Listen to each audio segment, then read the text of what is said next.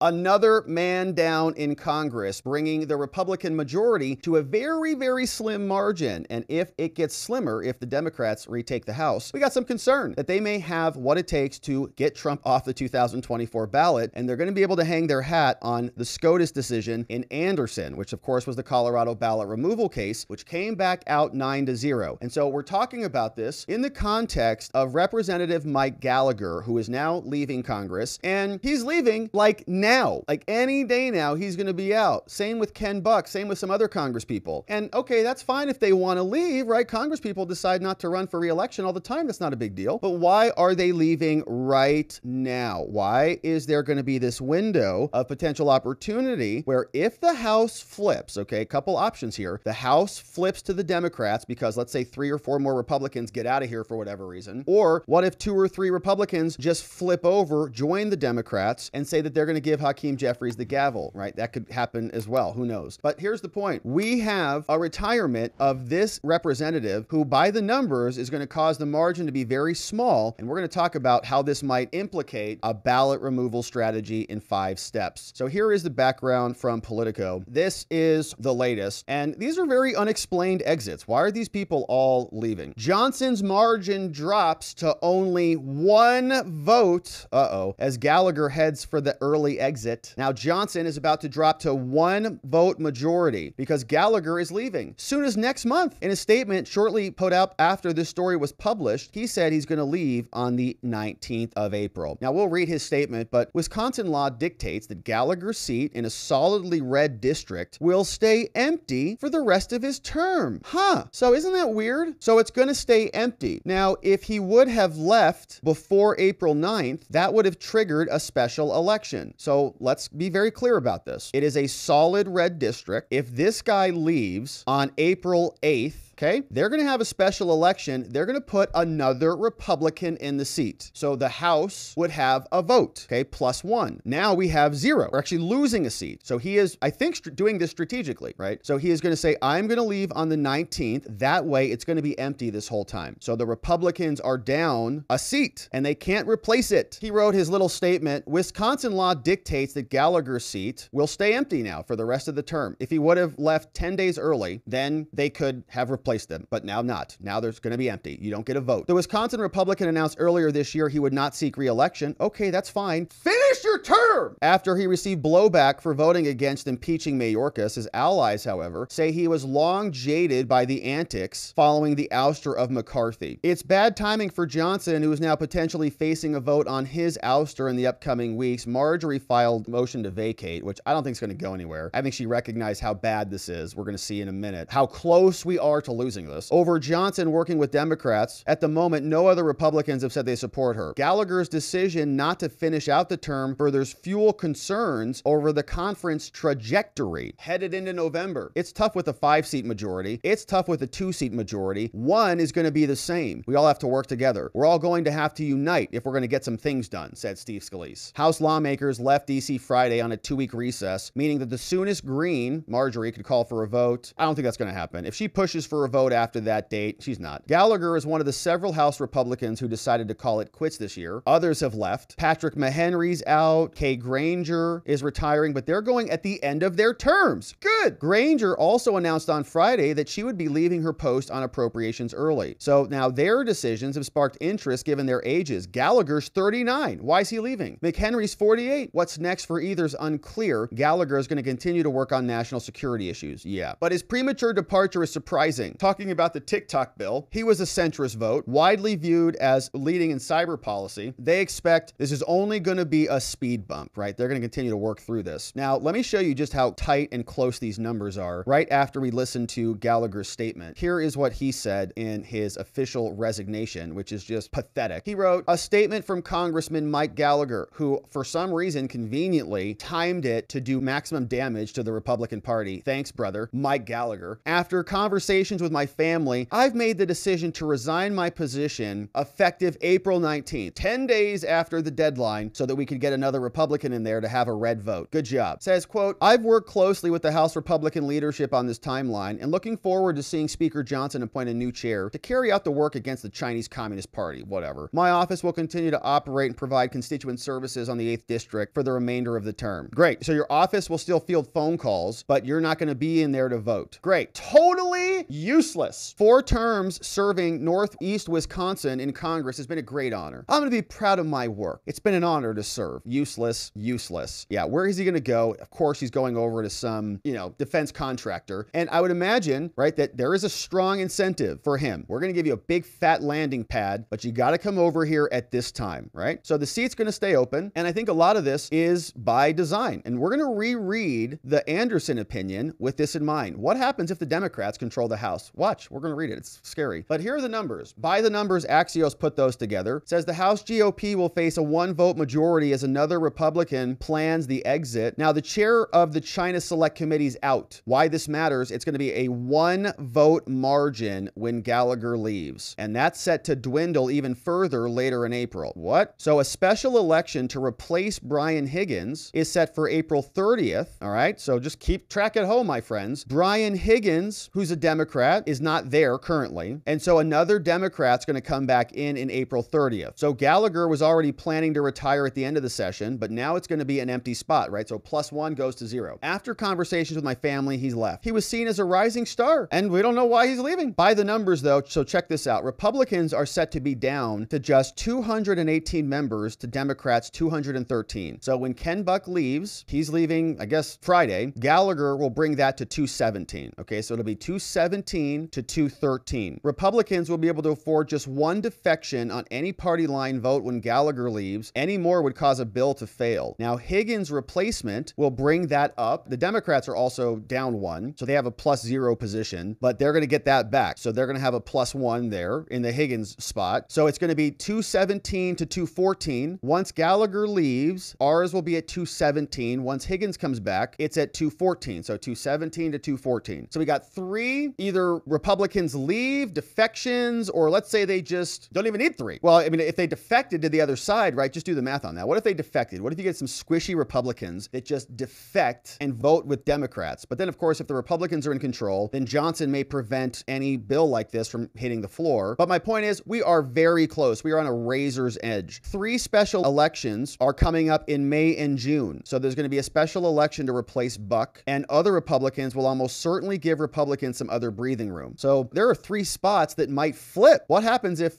someone like Buck comes back? Buck gets replaced by someone like Buck who decides that Trump's an insurrectionist. We are on the precipice. So Republicans were already panicking when Buck announced his resignation, but now Gallagher's departure is going to set off a 5-alarm fire. Like, wow. You can almost see it happening, right? But Mike Johnson is essentially dispensed of party line votes. That's why Johnson is voting with the left on everything. He's got like no power at all. Bipartisan legislation, vote in favor of voting on major bipartisan legislation under a process that requires bills to pass with a 2/3 majority. Okay, so this is where my question comes in. What type of legislation could the House pass? Could it be a simple majority, or why does it need to be 2/3 majority? Because those are House rules, right? Like the House just set their own rules. So what happens if the Democrats take control and there's a 3-vote split? Well, obviously, I think it's a pretty simple plot, not even complicated. Democrats retake the House. They take power. Hakeem Jeffries gets the gavel. They pass some legislation. I don't know how that works, right? They write some new rules, whatever. No one knows how this works. Okay, so we just wake up one morning and there's a big 1,000-page bill on someone's desk. None of them read it. They all vote for it. So who the hell knows, right? I don't know. But they cobble together a resolution, whatever. It's not an impeachment. It's just a resolution. It's just a bill. It's just a whatever. It's legislation, as the case is going to tell us. They pass it. It goes over to the Senate. Clearly Democrats. They sign that overnight. Just what happened with this bill today. Okay, so just envision what happened with the current bill, the $1.2 trillion spending bill. They just do it again with Trump. Goes to Biden's desk. He signs it. And then this whole thing is supported by a 9-0 Supreme Court decision. Okay. In other words, this case gives them a basis for doing this. They say, well, the Supreme Court said so, and it's not going to be challengeable in court, or if it will, it's going to be a tall standard to show why Trump should stay on the ballot. So let me show you now. Let's reread just a small portion of Anderson, a tiny portion of Anderson, opinion just to show you what's going on. You know, this one feels like there's something weird afoot. These Congress people just keep dropping out. So remember in this opinion, this is the 9-0 opinion, and it's 9-0, right? So there was a question about this being a dissent for some reason, and then maybe the dissenter joined back with the majority. Why? I don't know. Put on the tinfoil hats, okay? But here is what this opinion says. For its part, the Colorado Supreme Court, which was wrong, they overturned it, they concluded that there must be a determination before you remove someone and you disqualify them under the 14th Amendment. That's the insurrection clause. What is the determination, you're asking? Who gets to decide? This was the whole point of the ballot removal case. Jenna Griswold and the Colorado courts, they thought that they could make the determination. The Supreme Court said, no, you don't get to make that determination. You know who does? Congress. The Constitution, this is our SCOTUS writing, and they just came out with this. Congress is empowered. The Constitution empowers Congress to prescribe how those determinations should be made. The relevant provision is Section 5, which enables Congress, subject of course to judicial review, meaning the courts can take a second look at this, so like don't get carried away, and maybe that's a safety valve, but Congress has the power that enables Congress, here it is, to pass appropriate legislation. See that in quotes? What is that? I don't know. What is appropriate legislation? To enforce the 14th Amendment. 51% vote, that's it, right? A House rep plus one. Now, again, this is not like impeachment, right? This is not like a impeachment standard where you got to go impeachment and then 2/3 conviction in the Senate. No. Or as Senator Howard put it upon at the time that the amendment was framed, he wrote in this Congress, he said, Section 5, it casts upon Congress the responsibility of seeing to it for the future that all sections of the amendment are carried out in good faith, right? So the Democrats could come in and they just pass appropriate legislation according to their rules. They said Section 5 is critical when it comes to Section 3. During a debate, hundreds of men were holding office in violation of their terms, and they put together a bill. They wrote the Enforcement Act of 1870, right? It was pursuant to the power conferred by Section 5 of the 14th Amendment. That's how they brought it in. Now, that's what we get from SCOTUS, okay? They're not giving us much more. So they say Congress, right? Congress can decide. Now, this case rests on the question, can the states also decide? No, okay? The states cannot decide. Sorry, Colorado. Sorry, Crazy Eyes Griswold. They can govern the states, but it doesn't extend to federal office holders. So that is troubling, right? Now, if Congress just decide, look, there's not much more meat to that. Appropriate legislation, not an impeachment. So if they get control of the House, I expect this to happen. And I really hope that they do not. And I think it's still probably a long shot that they do, because there's still a couple of those seats that are up there in contention. But if they retake the House, the appropriate legislation, I don't know what standard that is going to be. And Trump's going to have to challenge that. They'll just remove him. And then Trump would have to file a lawsuit, litigate all of that again, and we'd see what the Supreme Court says about it. But they set a standard, and if Congress passes legislation,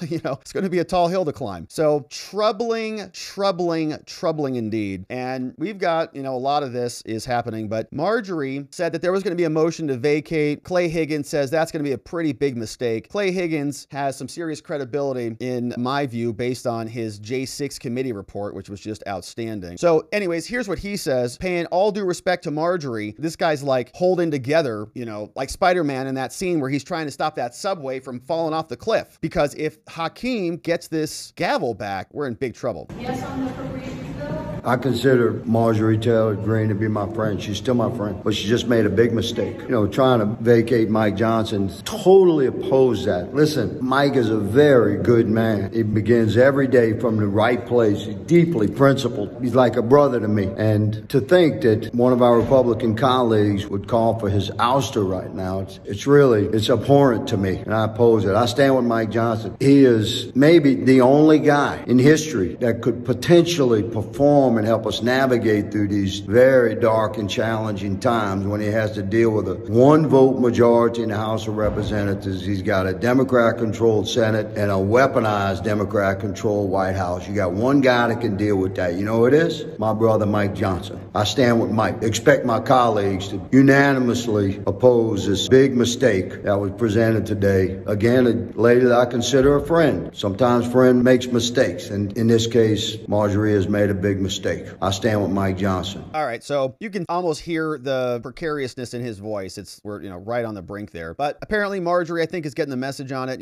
The big concern is what happens if Johnson's out. Do some Republicans join with some Democrats to bring in Hakeem? That could be catastrophic. So she filed a motion to vacate. Many Republicans slammed it. So unfortunate, Nancy Pelosi said. Other people said, are you effing kidding me? We're not supporting that. What did it mean? She filed a motion to vacate, the same procedural move used last year. What Green did not do was trigger action on the motion, okay, or start any clock on this, so it doesn't guarantee action on the proposal at all. Yeah, Green said on Friday she was not looking for a repeat of the weeks of mayhem that followed the removal and will be trying to formulate a plan for electing a new leader before triggering the resolution. So it's just filed but not going on. The House is set to go on a 2-week vacay, and it's going to give her time to rally colleagues. Green said Friday she believes the GOP voters do not want to see a Republican speaker that's held in place by Democrats, and we definitely don't want a Democrat speaker either. Her charge against Johnson is he keeps spending bills, which I agree. It's like wild. We were mocking it today. You're a trillionaire. You're a trillionaire. We're all going to be trillionaires soon. Tool's been used frequently. It's wonky, but are they going to vote on this in 2 weeks? No guarantee of that. Green could have called up the resolution and forced it. Instead, she is sitting on what amounts to just a threat. She said, I'm not saying it's not going to happen in 2 weeks or it won't happen in 2 months. Who knows? So I think she'll probably walk it back, right? In short, many of the rebels who were upset with Speaker McCarthy weren't on board with Green. So, all right, my friends. So I know it is troubling indeed, right? Very troubling news. And I don't know what's going on with these Republicans, keep bailing out. Like, why now? Again, it's fine. Okay, you don't want to leave? I can't blame you. It's a dumpster fire in there, man. I can't believe you were there as long as you were. But why right now? To me, I think it implies that there's some strategy here, okay? He got a job at Raytheon, or he got a job with, Boeing or BlackRock or whatever, and timed it appropriately. So my question is, they don't need that many more to go. 3 people, the whole thing flips. Between now, who else is going to have, a visit from the CIA? You're done now. Thanks for playing. Or they've just got Ken Buck's election. They can go, rig that election up or whatever. So it is hanging in the balance. And I think that SCOTUS is now going to lay a foundation for them to use that and be supported by a 9-0 Supreme Court. So if you have a squishy Republican congressman, make sure they don't go anywhere. All right. Make sure they stay right butts in seats between now and the next election, because this thing seems problematic. And so, my friends, thank you for joining us. We're going to keep covering this and try to assemble all their little tyrannical strategies between now and 2024. Thank you for joining us as we do. I greatly appreciate you subscribing. It means we'll be back here and see each other the next time. We also have a lot of great links down in the description below. watchingthewatchers.locals.com. If you'd like to join us for some streams in the morning or on Saturday, we talk about some other affairs that we can't get into here. We have a great community as well. We'd love to have you join us. watchingthewatchers.locals.com. Links are in the description. We'll see you over there and back here on the next one.